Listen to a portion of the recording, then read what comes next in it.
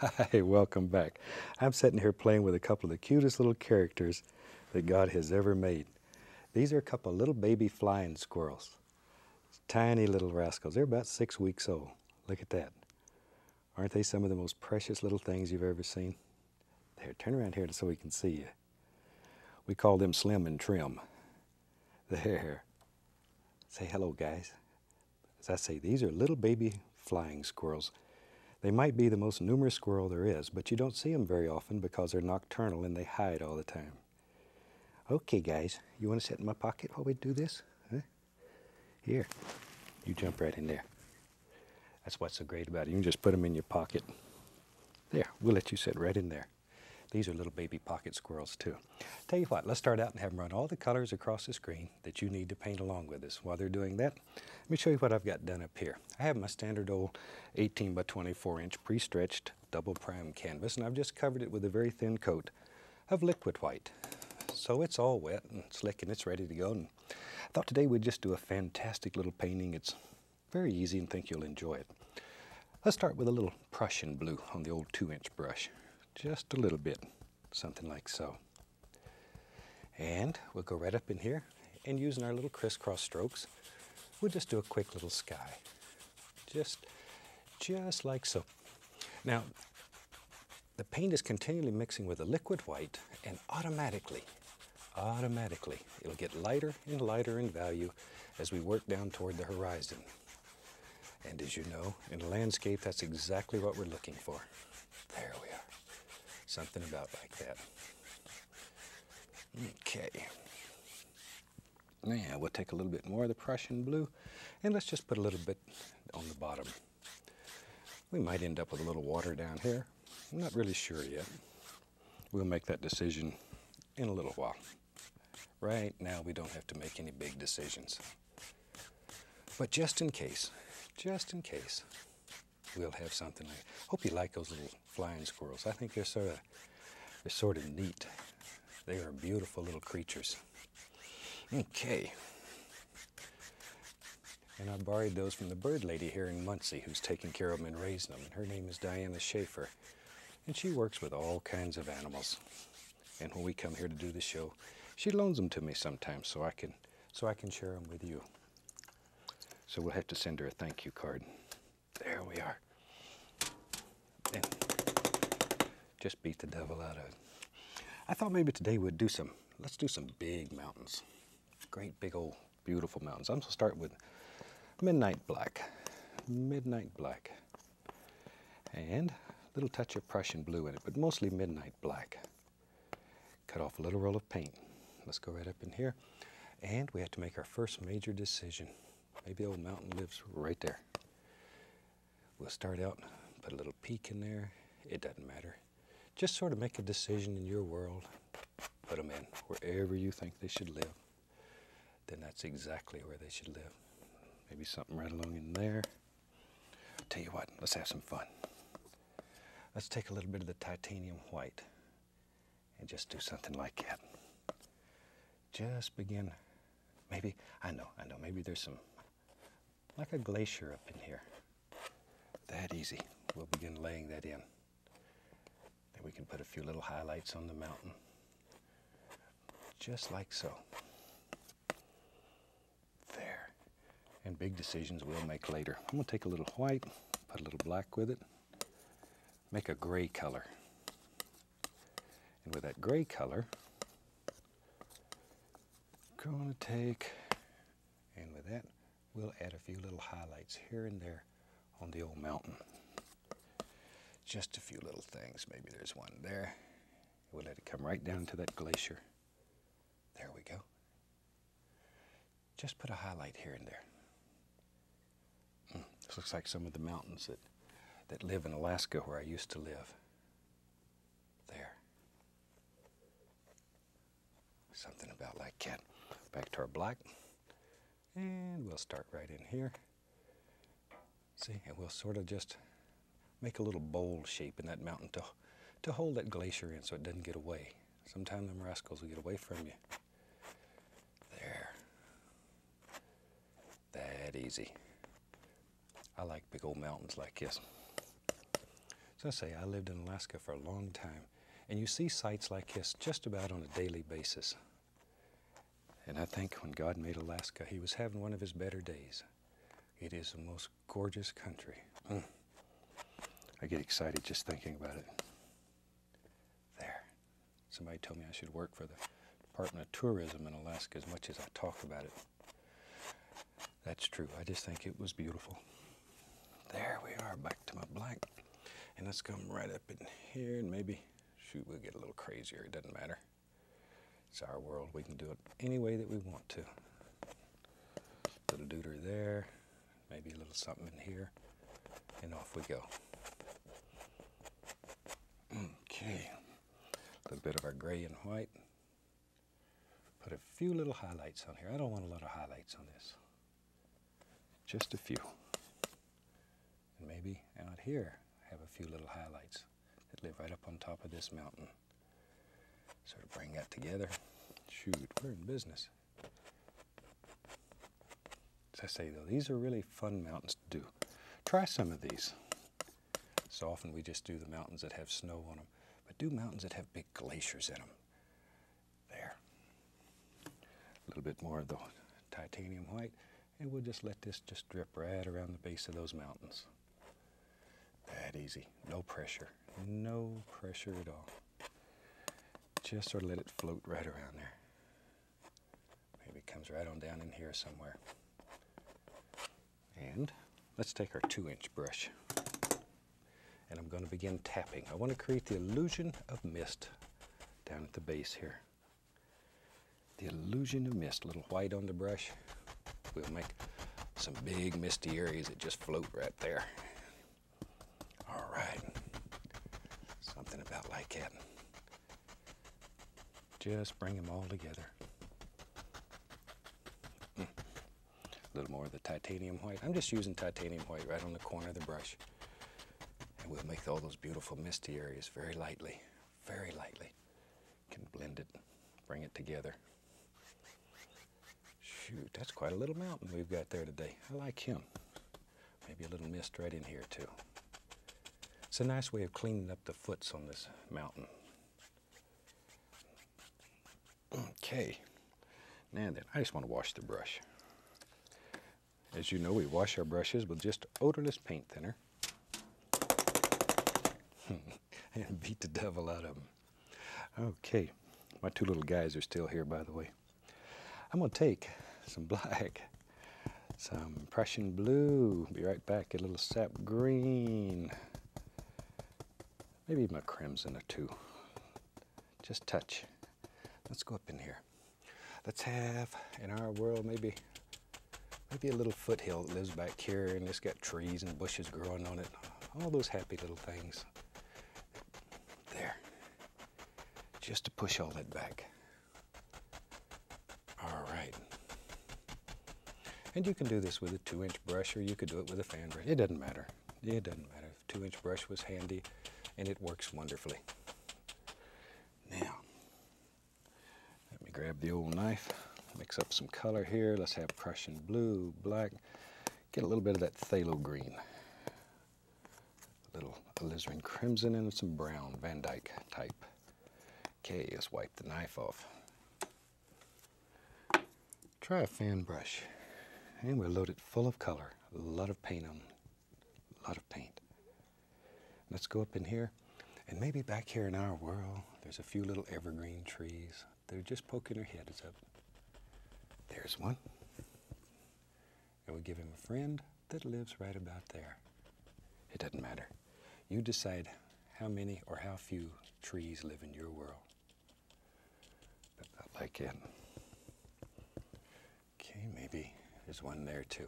Now sometimes when you're painting over a lot of paint like this, it's sort of difficult to make it stick. If you have that problem, add the least little touch of paint thinner to your brush. Doesn't take much, just a little, and then it'll stick right on top of all that white, or whatever color you happen to have up there. Always refer back to our golden rule. Thin paint will stick to a thick paint. Thin to thick. Now, I'm going to grab another old 2-inch brush here. We'll go right into a little bit of that color, and then right into cadmium yellow. I want to make various shades of green, but I want them pretty dark. Pretty dark. Okay, let's go right up in here. We'll just use that same brush, and I'm just going to tap in the indication of a few highlights on some of the larger trees that live back here in our world. There. Okay, maybe a little Indian yellow. You decide, whatever you want. But I want to keep them fairly dark. I don't want them to get too bright. They're too far away. There we go, a little bit more in there. Isn't that neat? And you can do this. You really and truly can do this. I know. You're saying I could never paint, never draw a straight line. You can. This is one style of painting that is for every person. I've never seen anyone who couldn't do this. There. There's even a lady in Boston who paints this method, and she's blind. If she can do it, anybody can do it, because she's wonderful. She is wonderful. I'm going to take just a small amount of titanium white on a clean. I've got another little 2-inch brush here. I want to create a little bit of mist floating down here at the base of this. This is just straight titanium white. Just tapping it right in there. Have a good time. About like that. See? But it'll help create that illusion that it's very misty. Maybe even a cloud fell out of the sky and is living down here now. Well, it could happen. Maybe. All right. Can't ever tell. There we go. Take a little bit of this dark color. What do they say? You don't have to be crazy to do this, but it helps. And let's go back up in here. Maybe there's some little grassy areas that come right out of there. Don't want to cover up all the mist that we made. That mist is a good friend. I want to save it. I want to save it.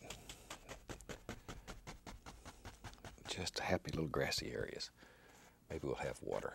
If you want water, all you have to do is just pull down a reflection and go across, and almost instantly you have water. Now then, shoot, we're getting crazy here. Maybe there's a little bush that lives right there. About like that. Take the 2-inch brush that has the greens on it, the little highlight colors, and we can highlight that rascal a little bit. That easy. Okay, now I'm going to dip the brush into the least little amount of paint thinner. Once again, if it's a little bit thinner, then it'll just go right on top of there without any problem. All right, just tap a little color into the bristles, and off we go. I just want to put the indication of some little grassy areas here. Too far away to have much detail, but a little bit, a little bit. Just some happy little things that are living right there. All right. You decide where they are, how many they are, where they live. Okay, maybe about in there. And once in a while, maybe we'll pick up a little darker color. Now you can lift this sometime just to create the illusion of little things that are growing back in there. Little upstanding rascals, because they exist. You have them in nature. All right. Take a little of the liquid white, pull it out as flat as I can get it, cut across. Then we can come back in here. And we'll put in a little water line, just a little water line. It's just a light area between a couple of darks to break it up. Something like so. There we are. Now what happens if you make one that you don't care for? It's hard to get rid of. Let's make one intentionally. There's one I don't like. Now if you do that, take your brush, grab it, and just pull straight down. See? It just works right out. Don't worry about it. There. You know, in some of the series a long time ago, we did a couple of shows that just showed how to correct mistakes. Maybe we'll do some more of those. I did that because I've got several letters recently asking what happens if you do a water line that you're not happy with. How can I fix it? Now you know. It's one of the easiest things are to fix, because we don't make mistakes.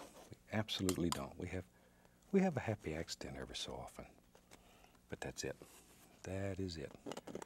Scratch in a few little sticks and twigs and arms and legs on some of these trees, and shoot, we're in business. Let's take, you guys still in there? Yeah, I see you. Some blue and some black. A little more of the phthalo green. A little crimson. Absolutely adore those little flying squirrels. They have to be some of the cutest creatures God's ever made. They are precious. I'm going to see if Diana will let me take these home back to Florida with me, but I know she won't. It's a good thought, though. I'm going to load a lot of the dark color into the brush. Something like so. Let's make a big evergreen. Ooh, you ready? How big? Real big? That big? It goes right off the canvas. See, maybe there's a little bit of the trunk showing right there. Got a little naked part. You can do that. You can do that. There he comes. Big old heavy tree. Strong tree. And in here, we could care less. We'll separate all this with highlights. We don't care. The only thing you're worried about is the basic shape, basic design of the old tree. You know me, I think everybody needs a friend. So we'll give him a little friend that lives right here. There. That's his friend. They get along well together. What a view. They can look out over here at these beautiful mountains with the snow and the glaciers. I want to live there too. I'm going to take a big brush. That's too slow. Load it full of color. What the heck? Maybe there's a big old tree that lives here and he's got a friend there.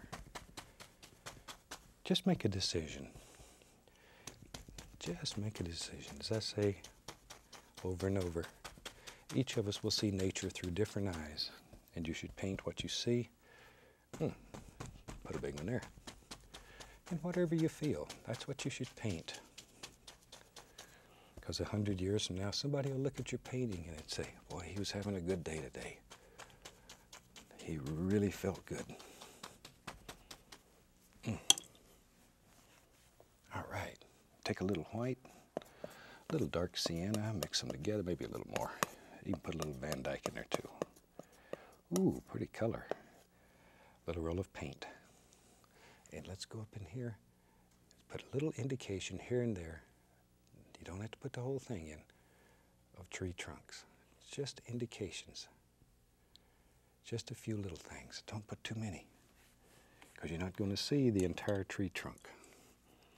I'm going to make out a blue spruce. In this series, I've made several blue spruce. I'm going to take some white, mixed with liquid white, a little touch of the phthalo blue. I like phthalo blue. Isn't that a beautiful color? All right. Let's go right up in here. Now with that phthalo blue, let's just go right along in here and put the indication in of a few highlights. There, darker, darker, darker down toward the bottom. And this little tree says, give me some highlights too. So we will. The little squirrels have to live up here in these trees. Now, we'll just take a 1-inch brush, what the heck. Dip it into the liquid white. A little bit of that dark color. Pull it in one direction only. One direction. Load a lot of color. Let's go up here. And with that, we can come back in here and we can begin putting highlights on all these little bushes and trees. Do one little bush and tree at a time, though. Don't get greedy. I know, little yellow ochre. I know, sometimes it gets working good. It's hard to stop with just one. Take your time. Take your time. You don't have a mean old director at home that's on your case. You can take your time. There. Maybe a little touch of the bright red right there on the end of that one to make it look like maybe some little red flowers. They're just living right out here. Okay, a little touch of the paint down grass with sap green. Some nice sap green. There's a little bush. I like to paint bushes and trees. I think I told you the story in one of the earlier shows, in a different series, that years ago I studied portraits. And after a long time, my portrait teacher took me aside one night and he said, "Bob, I got to tell you the truth." He said, "I want you to go paint bushes and trees because that's where your heart is, and leave portrait painting to someone else." And I have. I've taken his advice, and I get along much better with bushes and trees. There. And playing with little squirrels. I like all these little animals. They're my friends. My house looks like a zoo sometime. I have so many of them. And then as soon as they get big enough to make it on their own, off they go. But you wouldn't believe the menagerie of animals that lives around my house that we've turned loose over the years. And they come back, and I'm soft touch. I always have food out there for them. And that's okay. As long as I have food, they will. Let's take some Van Dyke, some dark sienna, mix them together. Get a little roll of paint on the knife. We got to have a way to get up here, and maybe there's a big trout lives out here in this river. We might want to come catch him. But I think everybody should, when they catch a fish, they should just put a Band-Aid on him and wish him well and put him back in the water. Come back and catch him again. It's getting hard to find big fish anymore. They've all been caught. So anytime I catch one, I just sort of put him back in the water and wish him well. Tell him I'll see him another day. A little brown and white. Off we go. Little roll of paint again. Barely touch. Just graze. Just graze. Like that. Touch. There.